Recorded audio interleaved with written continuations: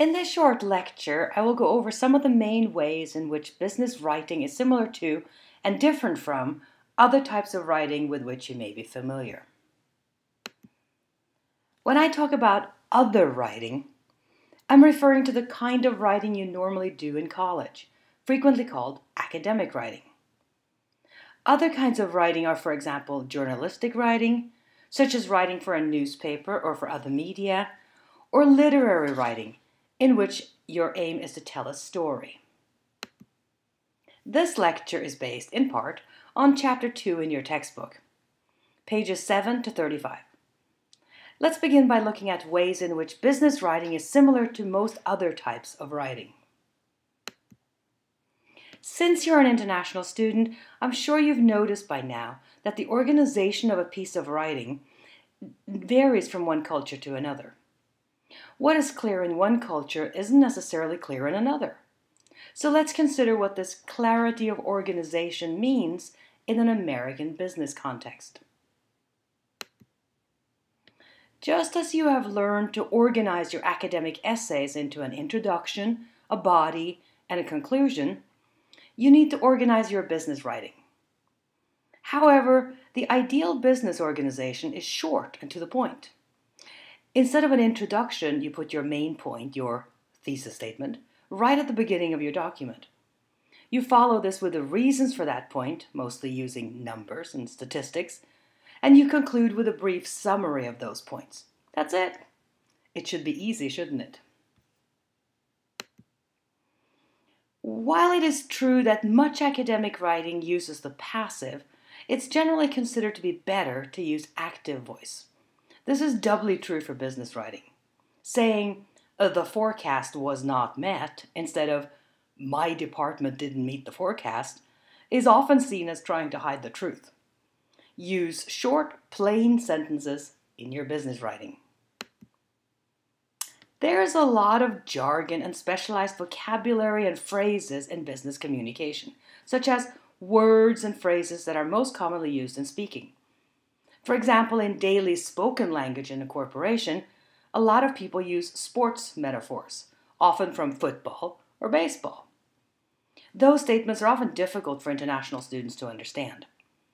In week 6, we will practice some of these metaphors. However, in most business writing, we should not use these kinds of vague expressions. It's more important than ever in your business writing to be 100% correct in spelling, grammar, and punctuation. Most business people, like this one, are reading documents and emails under time pressure, and they have little patience with errors that make the writer's intention hard to understand. Spell checker helps some, but it has limitations. If you're writing an important business document, ask someone to proofread it before you send it.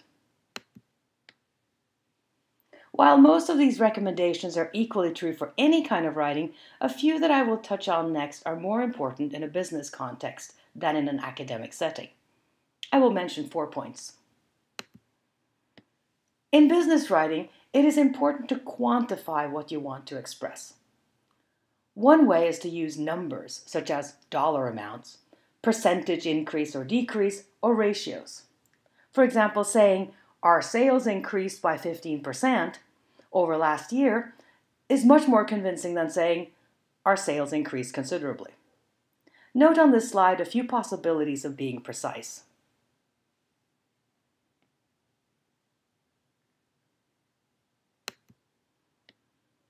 Talking about the importance of accuracy in spelling and grammar, I said that most recipients of your writing are under time pressure. As a result, business writing tends to be brief. Instead of a 2 to 3 page essay, your business writing should consist of 2 to 3 paragraphs.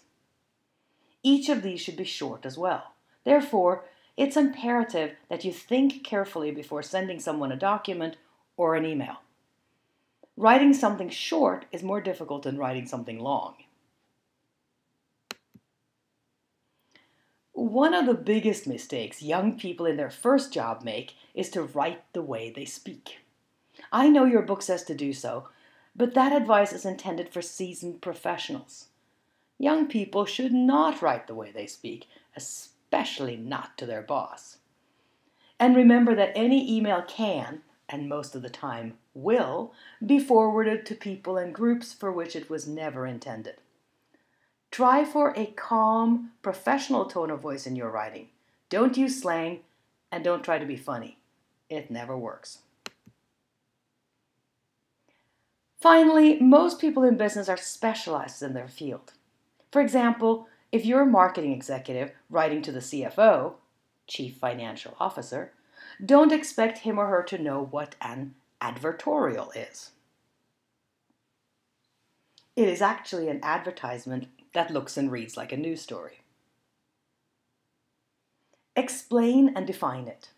Or, if you need to use the abbreviation B2B, gloss it by putting the meaning in parentheses. And by the way, it means business-to-business marketing. Thank you for listening to this mini lecture. You can play it again anytime you want. If you haven't done so already, please read Chapter 2 in your textbook and watch the videos I have selected for this lesson.